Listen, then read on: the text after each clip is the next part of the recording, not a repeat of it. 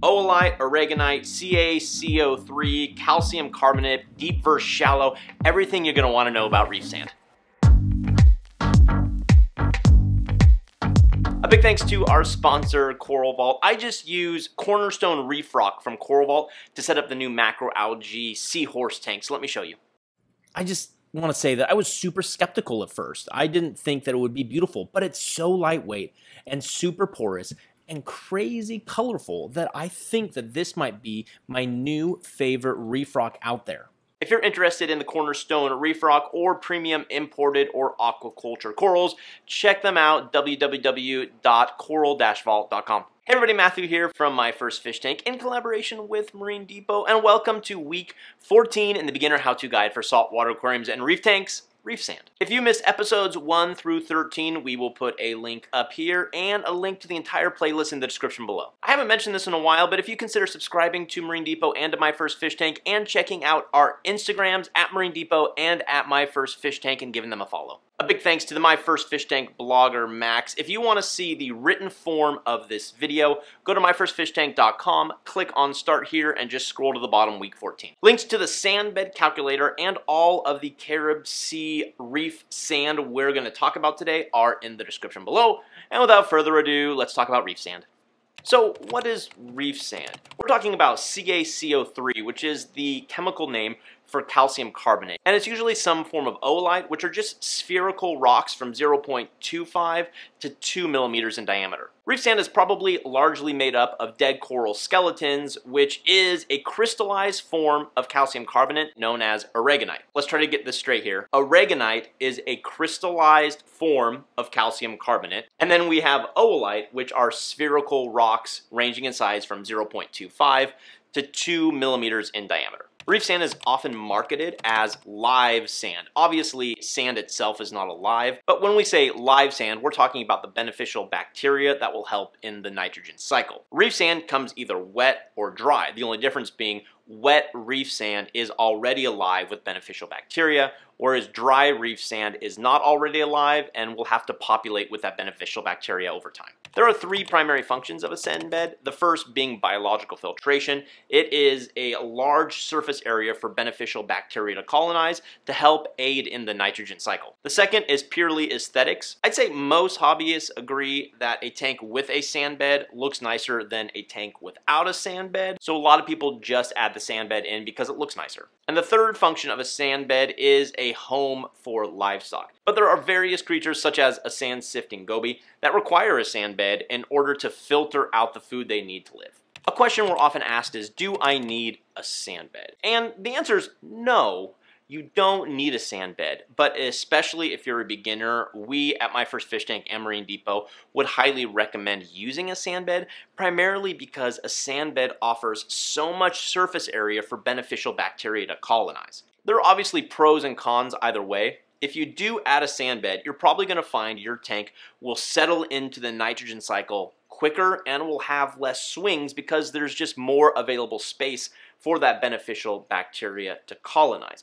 It does complicate things a little bit and you do have to do maintenance on it, but overall we think the pros of a sandbed by far outweigh the cons. But another negative is it can become a detritus trap. Fish food, fish waste, other organic things can build up over time, and if not properly taken care of with a cleanup crew or through manual removal, can start leaching out and causing huge phosphate problems, ammonia, nitrate spikes, things like that. So you do have to care for a sandbed. You can't just plop it in and forget about it. Having a bare bottom tank, on the other hand, a huge pro of it is it's way easier to clean because you can direct flow around your aquascape. All of that detritus will oftentimes either stay suspended and get sucked into your filter, or it will just congregate in one area and then you can easily remove it with a gravel vacuum. But the negative of not having a sandbed is there are all sorts of critters, inverts, and fish that you won't be able to keep that will need a sandbed, and there's just way less surface area for beneficial bacteria, so unless you're a seasoned professional, you may find it hard to find stability in your tank. Let's talk about deep sandbeds versus shallow sandbeds. We're going to talk about shallow sandbeds really being anything under 4 inches, most typically between 1 and 2 inches, and deep sand beds being 4 to 8 inches. Usually you see them around 5 to 6 inches. For beginners out there, we're going to recommend that you do a shallow sand bed. You will get the benefits of the beneficial bacteria and increased stability without having to deal with the headaches that come with anaerobic areas. A shallow sand bed, 1 to 2 inches, is a great sand bed not only for aesthetics, but it also allows different kinds of snails and livestock to live in there, and it's relatively easy to take care of. The thing about a shallow sand bed is it's not deep enough to have anaerobic areas. Now, we don't need to go into huge details here, but there are aerobic bacteria and anaerobic bacteria. And aerobic bacteria, the ones that use oxygen, are found in oxygenated areas near the top of a sand bed on the exterior of a rock, and they're going to help convert your ammonia to nitrite and nitrite to nitrate.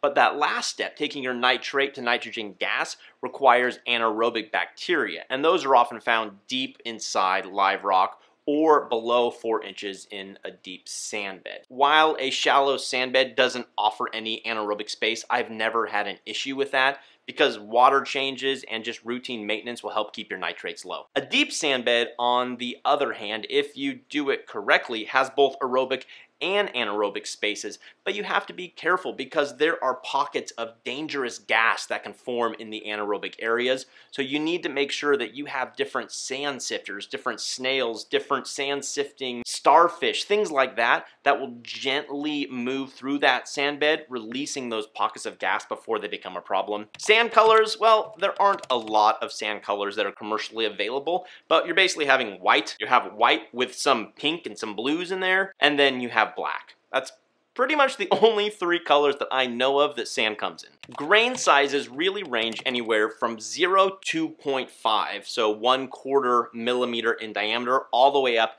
to 6 millimeters in diameter, but we can break them into 3 categories. The first category of grain size is what we call sugar fine sand.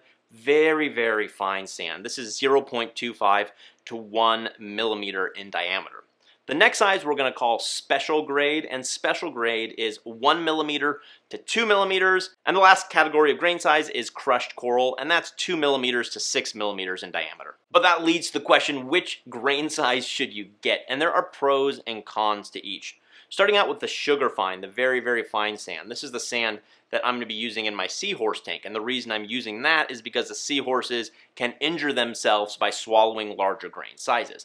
The biggest problem with sugar fine sand is if you put too much flow in your tank, it will create sandstorms inside and coat everything. I've been having that problem and it's just set up and my entire scape is covered in sand right now. So I need to figure out how to tune down my flow so that doesn't happen. But on the positive side, that sugar fine sand is so fine that detritus, that fish food and fish waste, can't really get below it. So the sand bed itself doesn't really become a detritus trap. All of that larger particulate matter sits on the top and either gets sucked out in the filtration, or it's easy to remove with a gravel vac by just vacuuming the surface. Special grade size, anywhere from that 1 to 2 millimeter range, is really a good mix of the two.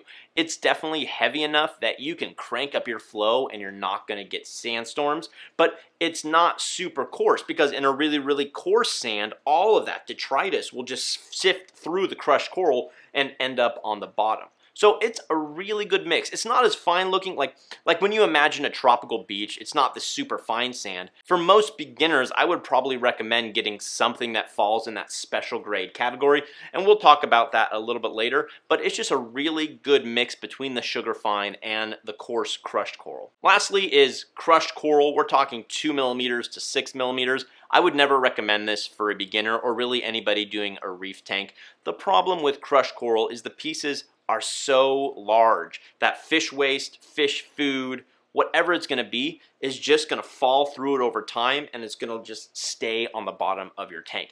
And unless you are doing regular gravel vacs, heavy gravel vacs, it's not ideal. Now, you could do a mix of a special grade or a sugar fine and then just put in a little bit of the crushed coral on top, especially if you want to have certain creatures like pistol shrimp that would then use those things. But rather than going with crushed coral, I would just go with that special grade, which is going to have a good mix of the smaller and the larger. How much sand do you need? The easiest way I think to go about this is just go to the Marine Depot Sandbed calculator. You just put the dimensions of the bottom of your tank. You select which sand you're going to use and you say how deep you want the sand bed to be, and the calculator will tell you. Let me give you an example over here. The JBJ RF65 is 65 gallons in total, but basically it's the footprint of a 40-gallon breeder.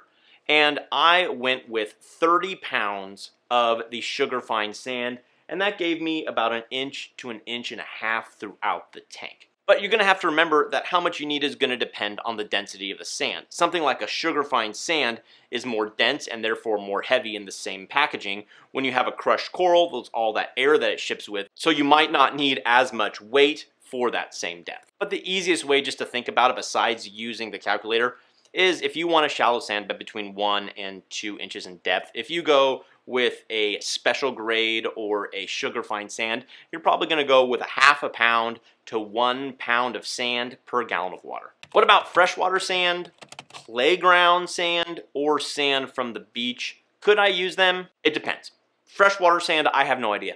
To be totally honest with you, I'm not a freshwater guy, but I would say, why would you buy a freshwater sand when there are so many good saltwater sands available? So I don't know. If you're someone who knows the answer, whether or not you can use freshwater sand, put a comment down below. But why would you do that when there are saltwater sand, reef sand options available? Playground sand, I'm going to say no, definitely not. We don't know what sort of heavy metals or things will leach out of that playground sand. So I would never go to Home Depot, never go to Lowe's and pick up the inexpensive playground sand and use that in your tank. Stick with reef sand. And lastly, can you collect sand from the coast if you live in California or you live anywhere else in the world near a coastline? Potentially, yes, but you have to know a couple things. First of all, you need to check your local and national laws. Here in the United States, we have national laws, we have California state laws, we have county laws, we have city ordinances, and any of those laws or ordinances may make it illegal for me to harvest sand from the beach. I know plenty of places in the world it's illegal to do that, so obviously you can't do it if it's illegal in your area. But if you do live in an area where you can harvest sand, you just need to make sure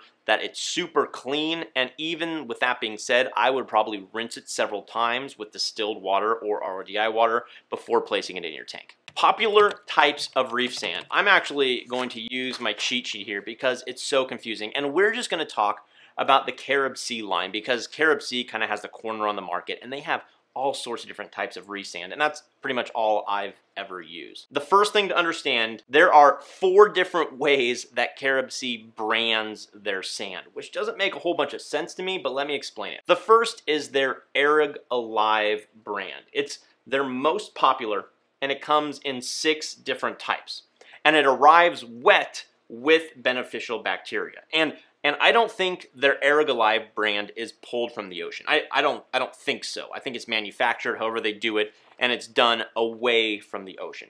This is the most common one that I use because it comes with that beneficial bacteria, and it comes in the 6 different grain sizes and color selections. So it's a really good option. That's their Arig Alive line. Then you have their Aragonite line. This is so confusing because all sand is aragonite. So all of the sand is aragonite, but they have a special line of sand called aragonite sand versus the Arig Alive sand. And the aragonite sand is, as far as I can tell, the exact same as the Arig Alive. Instead of 6 Arig Alive types out there, there's only 4 aragonite, and the aragonite comes dry and not wet, so it may take a little bit longer for that beneficial bacteria to colonize. The third line of CaribSea is called their coralline, which is also confusing because coralline is a type of algae, so it doesn't make any sense. Again, CaribSea, I'm sorry, you're just confusing everybody, but I'm trying to help here. And all coralline is, it is 2 types of crushed coral. So you're never going to go with the coralline. Don't worry going with the coralline line of CaribSea reef sand. And the 4th brand, the 4th line of CaribSea sands is Ocean Direct. And Ocean Direct, here it is, it only has 2 types as opposed to the Arig Alive, which has 6 types. But like the Arig Alive, the Ocean Direct arrives wet with beneficial bacteria and seawater in it from the ocean.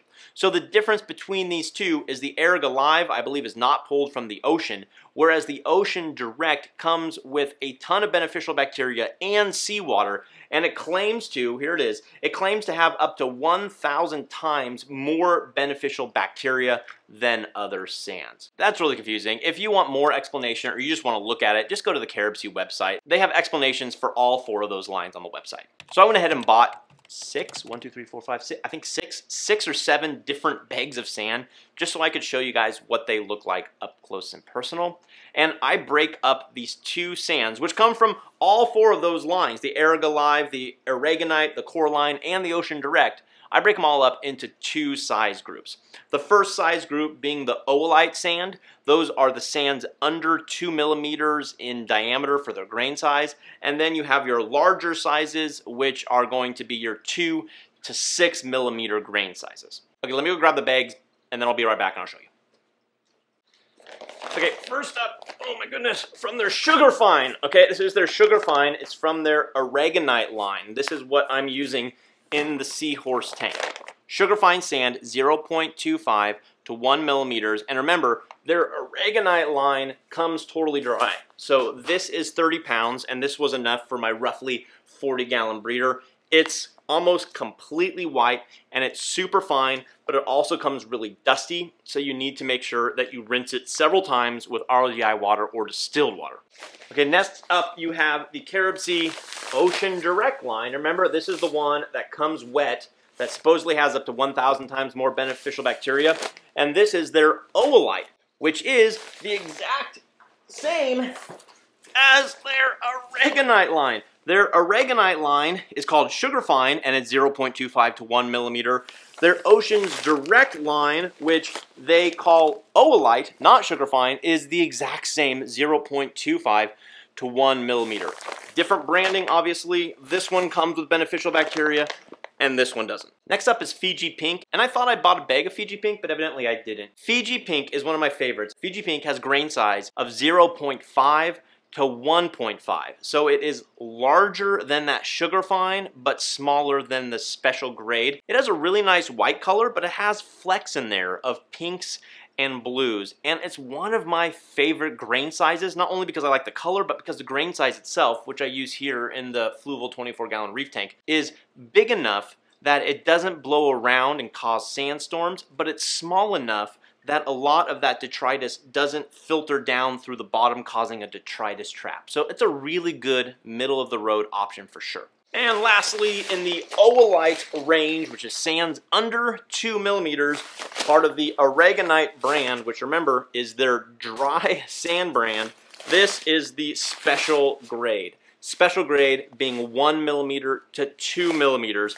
It's almost completely white. A nice sand. It's a little bit on the coarse side, and I've used it in the past and I like it, but I have found that small pieces of fish waste and fish food will sink down over time. So either do a shallower sand bed with the special grade, or you're gonna have to make sure you do a lot more maintenance with cleanup crew and with a gravel vac to keep this one clean. Now we're on to the larger grain sizes. These are between the 2 and 6 millimeter.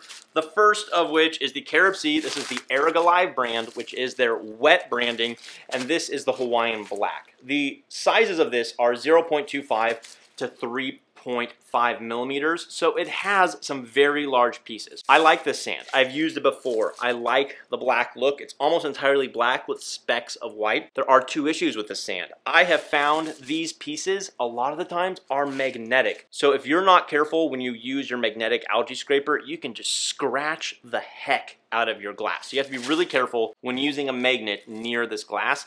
And the other issue is, again, with those grain sizes up to 3.5 millimeters, you can get a lot of detritus trapped in this. So I wouldn't necessarily recommend using this if you're a beginner. Unless you're building like a Hawaii specific biotope, then this would be a really good bet. Then we have Bimini Pink, which is again from the Airg Alive brand, which is wet, so it comes with all sorts of beneficial bacteria. This is 0.5 to 5 millimeters, so it has some big pieces, but when I say big pieces, this is largely a smaller grain size with some larger chunks thrown in there. Whereas when we're talking about the Hawaiian black, this is just on average a much larger grain size. I've never actually used the Bimini pink, but it's a very nice white looking with some flecks of color and some larger pieces.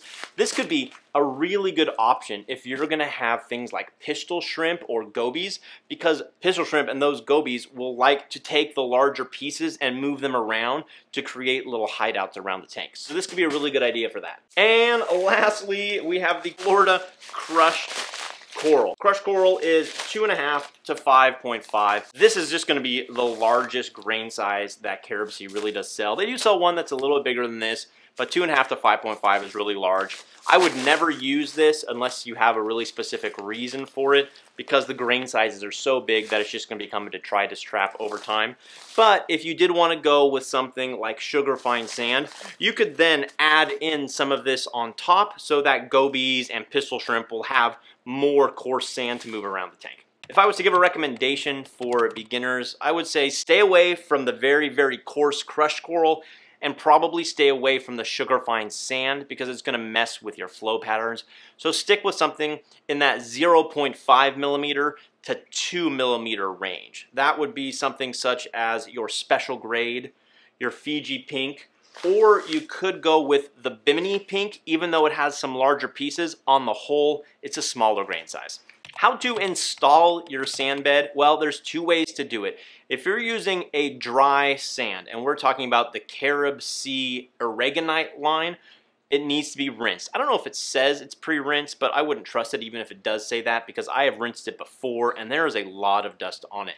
So just get out a 5-gallon bucket, pour that dry sand into there, and then use distilled water or RODI water and rinse it, dump it, rinse it, dump it, rinse it, dump it several times to get a lot of that dust off. Then after you finish your aquascape and installed your aquascape, then scoop in this now wet reef sand and just use your hand to push it around and underneath the aquascape. Then when you fill the tank with salt water for the first time, just do it very carefully. You can either pour it into a strainer or pour it onto a plate to make sure that you're not creating huge dust storms. If you are using the dry sand, that usually doesn't come with any sort of water clarifier, so it's going to be really cloudy for a while. Using either a really fine mesh sponge or a fine mesh filter sock for a few days will help clear it up quicker. If you buy the wet sand, the Araga Live wet sand or the Ocean Direct wet sand, don't rinse it, because then you're just going to rinse away all those beneficial bacteria. So you want to put that wet sand directly into your tank after adding your aquascape. Just use your hand again to spread it around to push it underneath the aquascape, and then fill up the tank carefully so as not to create huge sandstorms.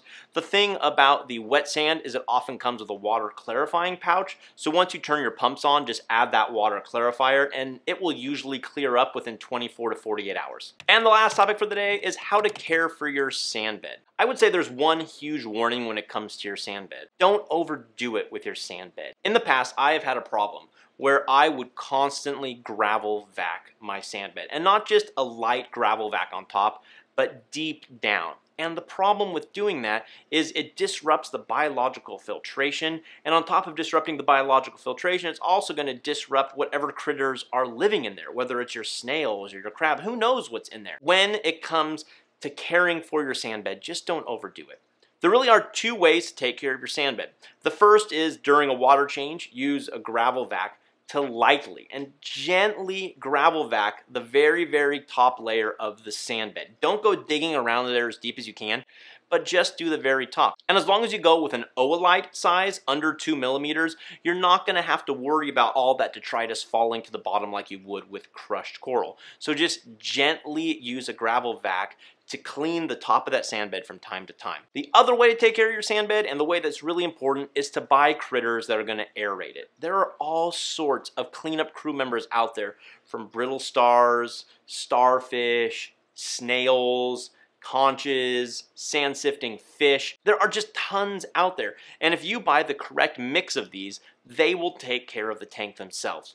For example, back here in the clownfish harem tank, I have seraph snails, I have conches, and I have one sand sifting goby that keeps that sand bed in pristine condition. That in the last 6 months that I've had that tank, I haven't had to use a gravel vac on that sand bed even once.